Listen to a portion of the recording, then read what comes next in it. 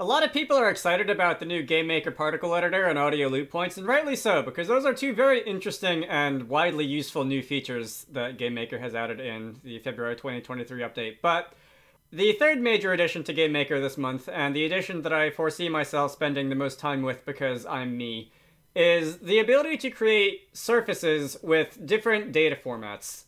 Hello all you crazy people out there, my name is Michael, I like wizards and dragons and making games, and let's talk about the new surface formats. So over the last few years, I've made a couple of videos about how surfaces work in GameMaker, and in particular I made one a few months ago about how the data is actually stored inside them. And I'll have a link to that video in the video description, but to make a long story short, surfaces in GameMaker store each pixel as a series of 4 bytes, and that's going to be 1 byte for red, 1 byte for green, 1 byte for blue, and 1 byte for alpha or transparency.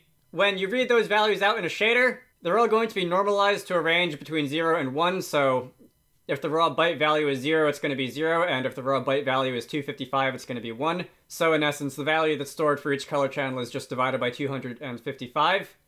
And for almost everyone who's ever used GameMaker, that's sufficient. But there are a few advanced techniques, and a few other things that you might want to use surfaces for, which could be made a lot easier if you had the ability to encode color values in a surface that were either outside the range of 0 to 1, or that had a greater degree of precision than 8 bits per color channel.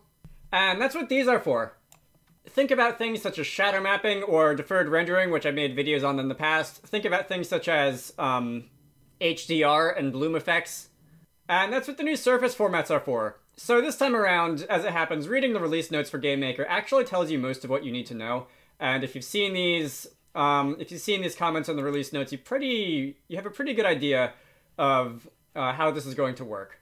So I'll get to working in GameMaker in a minute, but I'm going to actually linger on the release notes for a few minutes first before I do that. Surface underscore RGB8 unorm, that is the surface format that we've been using in GameMaker since the Neolithic.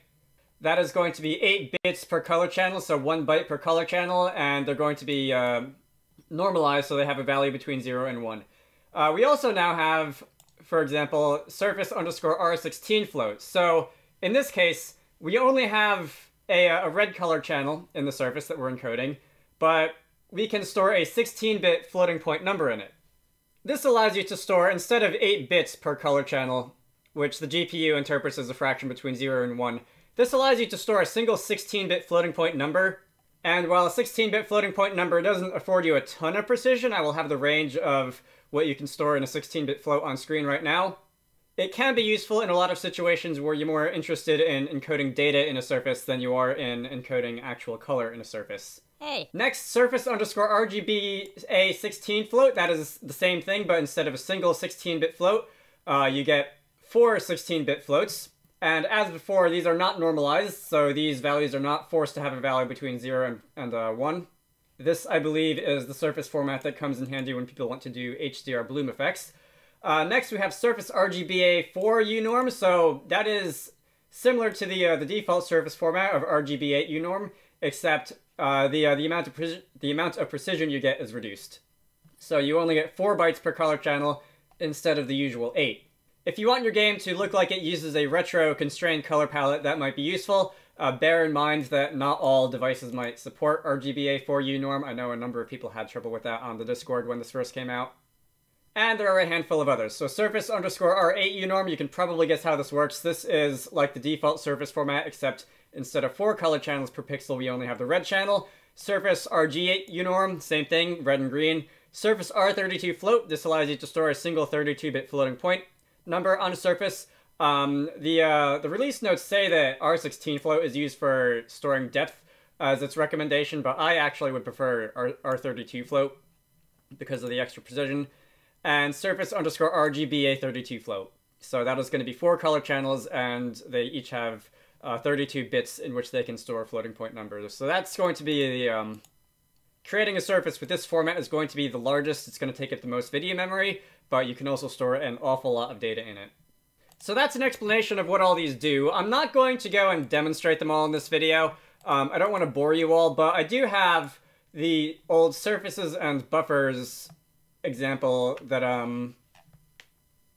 made a number of months ago, and I'm going to dive back into this, and I'm going to create some surfaces which which are going to use some of these surface formats, and we're going to read out the data and see what we get, and we can talk a little bit about what we might use them for.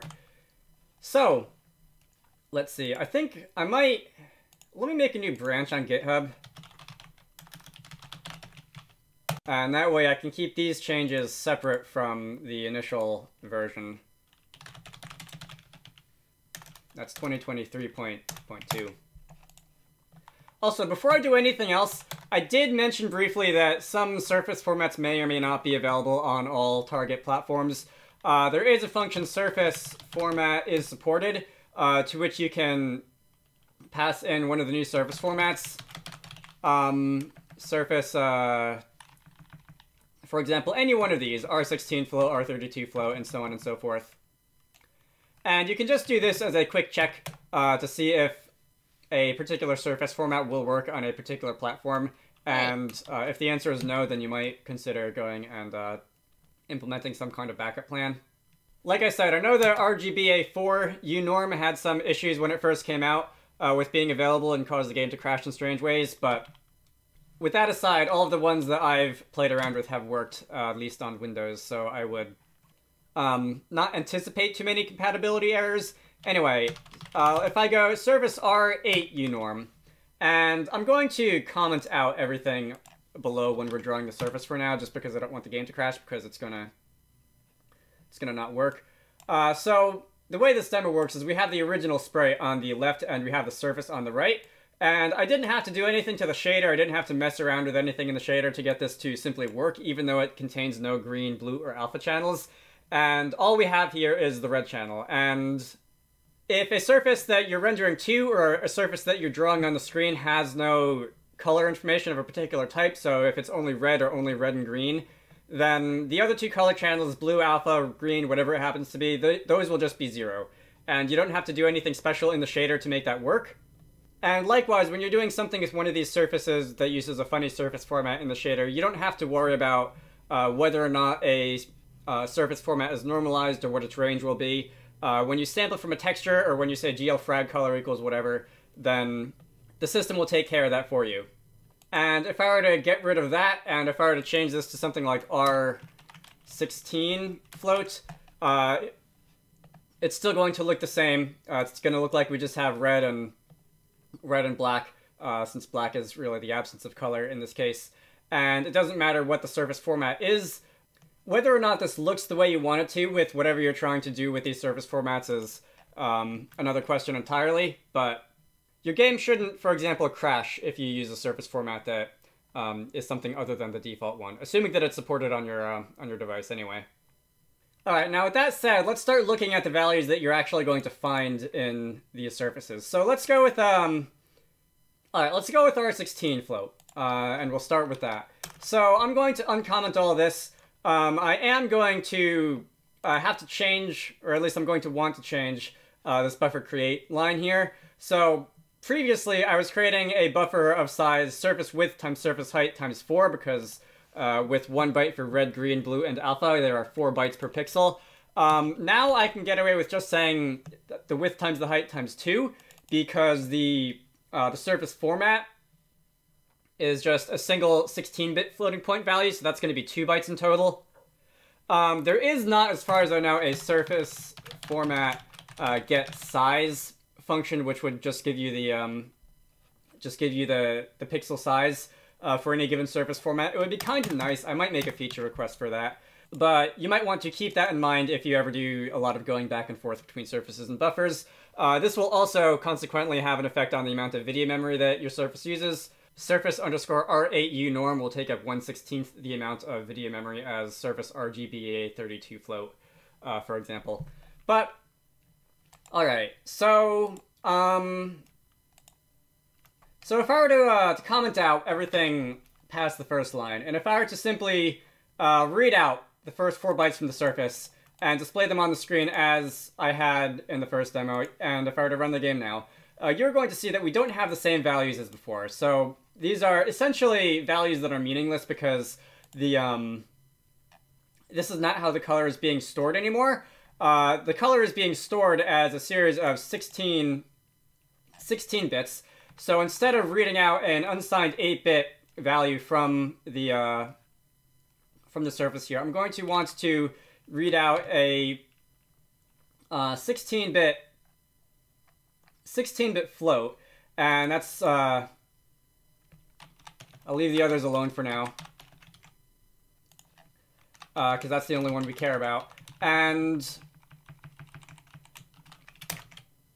if I were to display this on the screen, this is going to give us a value between 0 and 1, because it is this value is not divided by 255. If I were to multiply this by 255 and floor it to round it down, then you would see that our first color is going to be stored in this 16-bit floating point value as 252, and our original color was 253 with a red value, and there is a loss of precision there. If I didn't round it, you would probably see that it's going to be like 252.7 or something. 252.88, so my guess was close. And if I were to read out the second value, and I'm going to have to peek from an offset of 2 instead of 1, because each of these values is now 2 bytes wide. And I really could be using the new string formatting features for this, instead of concatenating strings this way, but our second value is 28. And if you were to read out successive values, it would go like that down the line. Now, let's say that you actually wanted to store a value in the shader that was not simply a color with extra steps. So let's string of 255. Oops. Let me go and write myself a shader, and I'll get to making it do something mildly interesting in a minute. Let's see. I'm gonna want a shader set.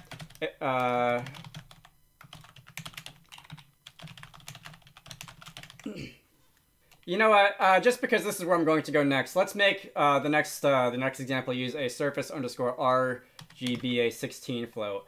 And consequently, the size that I'm going to need to initialize the surface to is going to be width times height times 8, because we now have 8 bytes per pixel here. So in the fragment shader, this is where we actually, encode something to the surface by drawing it, by assigning it to GL underscore frag color. If you're using HLSL, this will simply be the output of the main function. And you know what? Just for because I'm going to do this anyway, let me draw each of these values to the screen. Because again, I'm going to need to do that anyway. If I were to run the game now, we are going to get the color values just as they are within a range of 0 to 1. So 0.99, 0.78, 0.54, and the alpha at the end. So let's just assign GL underscore frag color an arbitrary value, GL frag color.red an arbitrary value of something like 100.0. And normally, if you were to try to do something like this, it wouldn't work, because the red, green, blue, and alpha are just going to be constrained between 0 and 1. But if you're working with one of the extended surface formats, this will not be the case. And you can see that when we read out the red data, when we turn the surface into a buffer and then read the data out of the buffer and draw it on the screen, we've just got the number 100 here. Again, as I mentioned, no conversion happened, no normalization or anything like that. And you can use this to store any value you want in a surface RGBA 16 float, as long as it fits within a 16-bit floating point number. You'll also notice that all the red channels in the surface when it was actually drawn to the screen were maxed out, because again, that value is constrained to between 0 and 1, so the fact that all of them have a red value of 100 is kind of lost when you draw it to the application surface, and the application surface still uses the regular surface format. And if you wanted to, you could assign red to like 100. You could assign GL underscore frag color.green to something else. We can make this like 125.0. GL frag color.blue can be some other number, 1337.0. Never going to get tired of using that number as a random example. And this is going to turn the entire image white because of the aforementioned reasons, but we can see that the first color, the values that we got out of the first color, are indeed just encoded as they are: 100, 125, 1337. Something funny is going to happen if you try to encode something as the alpha when you do this. And this is an easy thing to forget, because when you start encoding numbers that aren't colors in a surface, you start to forget that the computer still can't tell the difference between them in colors. And if you were to try to give these an alpha of something like 0.5, you're going to find that we are still alpha blending all these, and all of a sudden the values that we read out are exactly half of what went in, because we are still doing the alpha blending equation with the source and the destination and all that. And this can work in the other direction as well. So if you give it an alpha of something like, let's give this an alpha of like 4.0, we're going to find that all of a sudden all of our all the values that we put in there have been multiplied by 4. And this isn't something that would usually happen when you're dealing with colors, but you can extrapolate these values by alpha blending them with a value that isn't 0 to 1, in addition to interpolating them. And that's an interesting fact, an interesting math fact. It's not one that I can say I think I'll find useful very often. And if you are trying to do something with a surface that involves data such as depth or position or normals or HDR or whatever that isn't a color, and you don't want to alpha blending, there is the old GameMaker function, GPU sets blend enable, and I always have to think about what the name is when I use this function. And we can set that to false when you're drawing onto the surface to prevent that from happening. And we can set it to true afterwards so that alpha blending continues to work with everything else. And when I do that, we have written the values 100, 125, 1337, and 4 to the surface without any alpha blending happening. So that can be a good thing to remember. I don't think there is a way to set alpha blending specifically for a specific render target. And I kind of wish there was, so that you could have one surface that is alpha blended and another surface that isn't when you're dealing with MRTs, but I'm actually not sure if the graphics API would even let you do that. I've never heard of anyone saying such a thing is supported.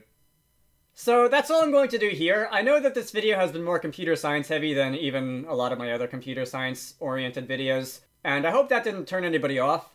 I've only really showed off R16 float and RGB 16 float here, but from here you should be able to figure out what you can do with all the other surface formats as well. I do want to, at some point, and hopefully not too long from now, I do want to make update videos to my shadow mapping video and to my my deferred rendering video, in which I do use the new surface formats to make some of that slightly easier.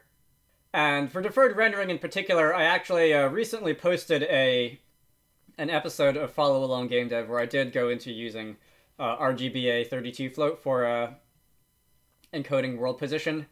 So if you're looking for a practical example, I will have that linked in the video description as well. But I'm going to end this off here. My name is Michael. I like wizards and dragons and making games. If you want the code that was used here for this example, this is admittedly not really code that's going to be useful in a game, but since the project is already on GitHub, from the previous video in which I did this, I will have this one linked as well. I try to post about 2 game dev videos a week, one tutorial like this, and one follow along Let's Make a Game, the aforementioned 3D wizard game using deferred rendering. So if anything like this appeals to you, feel free to subscribe. I have a Patreon, so if you want to contribute to the channel, links to that can be found in all the usual places. I hope you all found this useful, and I will see you all later.